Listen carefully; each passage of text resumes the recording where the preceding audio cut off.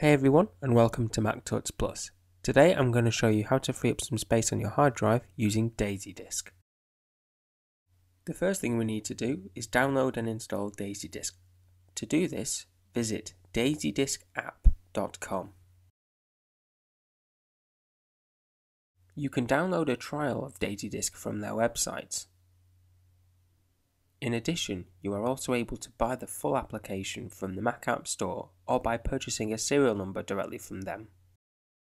Once DaisyDisk has downloaded, open up the DMG file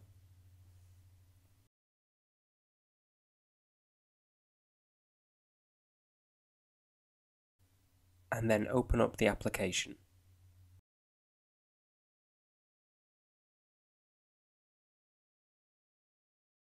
It looks like I forgot to drag it to the applications folder first. However, DaisyDisk has recognized this and will prompt if you would like to move the app to the apps folder itself.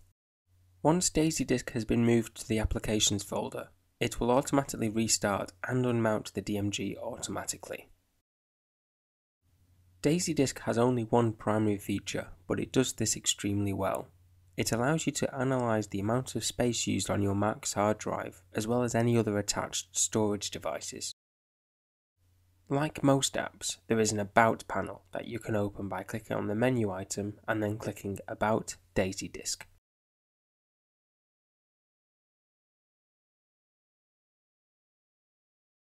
If you're running the non-App Store version of DaisyDisk, you can check for updates using the DaisyDisk menu.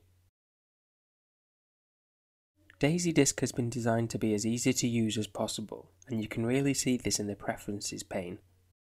The only real options here are to be notified with a message when you've freed up more than 5 GB of space, be notified of any updates, and if you would like to submit an anonymous system profile to help them develop future versions.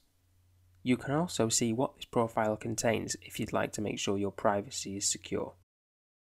The rest of the menu items are actually quite indifferent, and all of the functions are accessible directly through the DaisyDisk main window.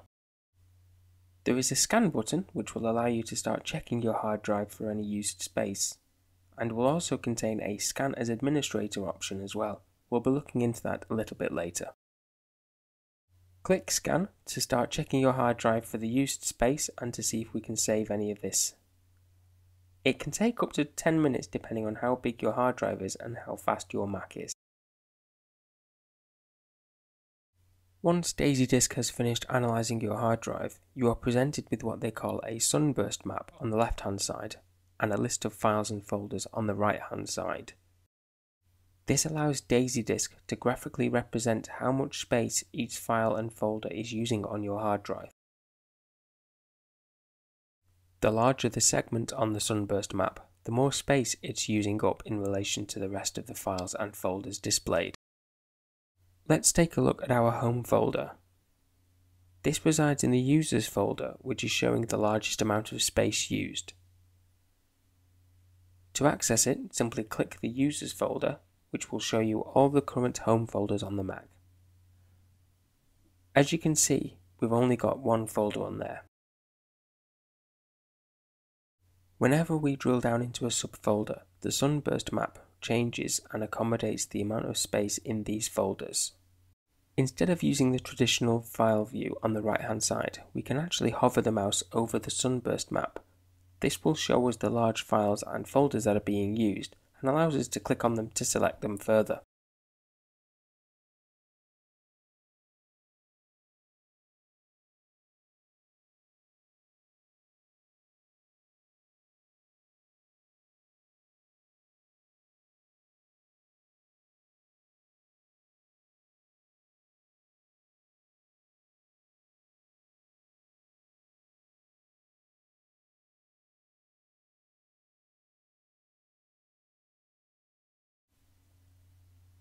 Here we've drilled down into a further folder, and now we can see folders such as Pictures, Music, Movies and Downloads.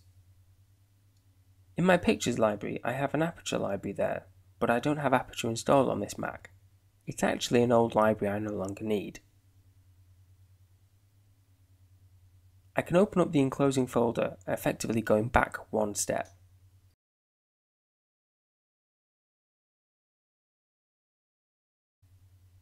If I right click on the icon, I can view it in the Finder, where I can see it uses just over 3 GB. DaisyDisk has a feature called the Collector. This allows you to move items that you may want to remove to a special area that won't delete them, but will keep them there in case you do decide to. When you move items to the Collector, it will be displayed on the bottom left-hand side of the screen. Since the Collector will always be there whenever you're adding files to it, you can click to expand and see exactly what you've added. You can also remove items from the Collector, keeping them safe from accidental deletion. Another way of navigating to parent folders is by using the breadcrumb trail at the top of the window of DaisyDisk. I'm now going to enter my Movies folder to see exactly what is using that 2 GB of space. As the file names are far too long to appear in the column, hovering the mouse over them will allow it to scroll and display the full file name. Once you're in a folder that has no further folders inside it, the Sunburst Map will appear and display the files in proportion to how much space they use. So as you can see, that movie file I had there was using most of the space and displaying most of the Sunburst Map. Although I could go into the Finder to open the file, you can actually open files directly from DaisyDisk. So I've just clicked on this trailer, and as you can see, it opens it within Quick Look. This allows you to easily see exactly what these files are.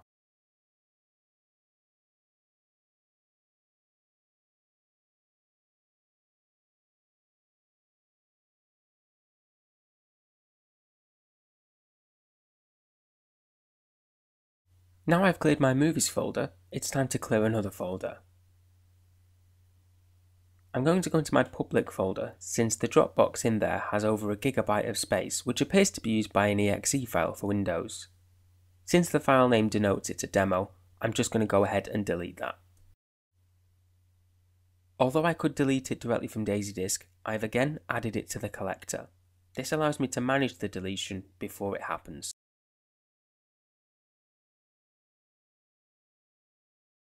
And now if I navigate to my Documents folder, I can see a temporary file there that is using just over 1 GB of space. DaisyDisk also displays invisible files, which are either files that have been hidden specifically or that start with a period. As you can see in Finder, there is no .ds store, but this is a file crucial to OS X. As well as right-clicking and moving files to the Collector, you can simply drag the files down to it as well, and you will see a drop area appear. In addition to being able to manage exactly which files you're intending to delete, the Collector can give you a good idea of exactly how much space you're freeing up. As we touched upon before, we can use the Sunburst Map as a navigation tool. The grey areas denote files, whilst the other colour areas denote folders. As you can see, this large grey area is actually a Ubuntu download. I'm not going to need this anymore since I can just re-download it from the internet if necessary. So I can move this to the Collector or even go to its enclosing folder. By going to its enclosing folder, I can see exactly what else is in this folder and if anything else is taking up some space. As I'm going to remove this, I'm going to move it to the Collector. Watch what happens to the Sunburst Map as soon as I do. As you can see, it readjusts automatically to compensate for the extra space being made available. You can even drag directly from the Sunburst Map down to the Collector. The Sunburst Map will again reproportion itself according to the rest of the space available. When presented with a large number of files and folders, DaisyDisk will automatically generate a colour scheme. So as soon as I go to the Macintosh hard drive, we can see a wide range of colours. Whilst DaisyDisk will allow you to access many of the system files and folders, it is strongly recommended not to use it in any of these. Keep DaisyDisk running in your home folder and, even occasionally, in your applications folder.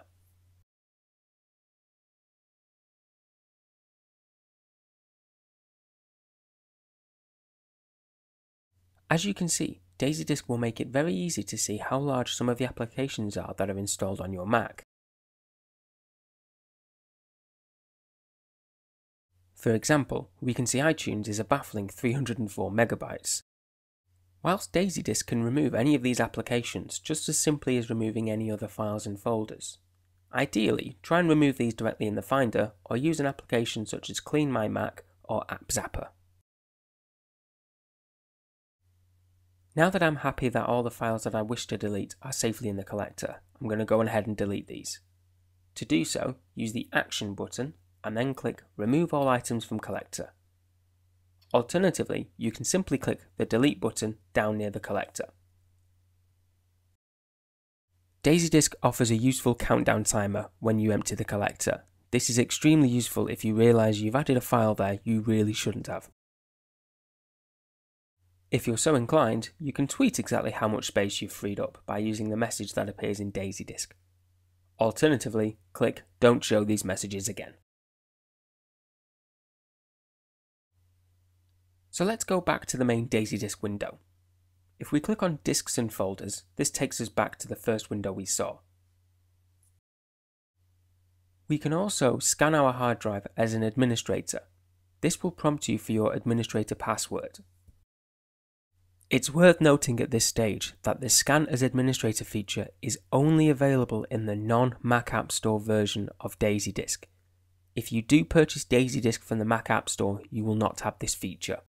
When you scan as administrator, you are scanning all the files and folders that are available on the computer, not just the ones you have access to. This is useful on a multi-user Mac, where you may find other user accounts that you wouldn't normally have access to are using up tremendous amounts of space.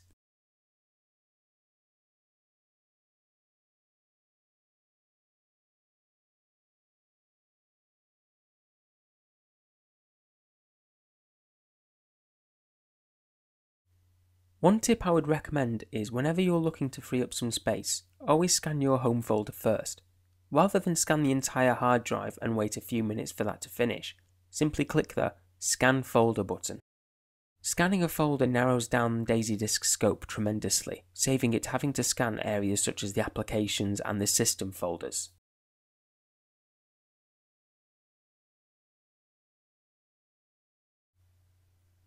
As you can see, DaisyDisk also handles external volumes such as external hard drives and USB sticks. DaisyDisk allows you to see exactly how much space is being used and how much space is available. You can hover over each of the hard drive icons to determine how much space is available. DaisyDisk works in exactly the same way on external hard drives as it does on your internal ones. So to scan, just simply click the Scan button. And just the same as an internal hard drive, drilling down into various files and folders will reveal what is taking up your space.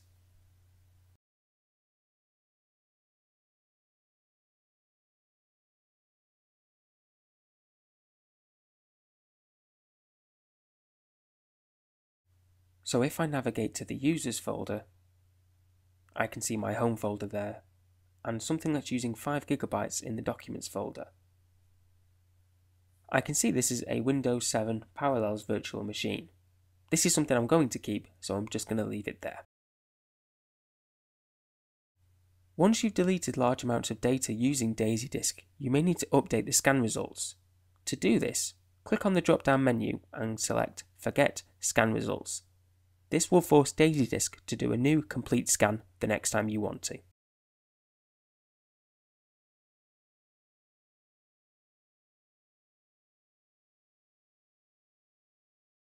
And that's it. I hope you've learned a lot about DaisyDisk today. If you use DaisyDisk or have any further comments or feedback, please leave them in the comments section below. Thanks for watching.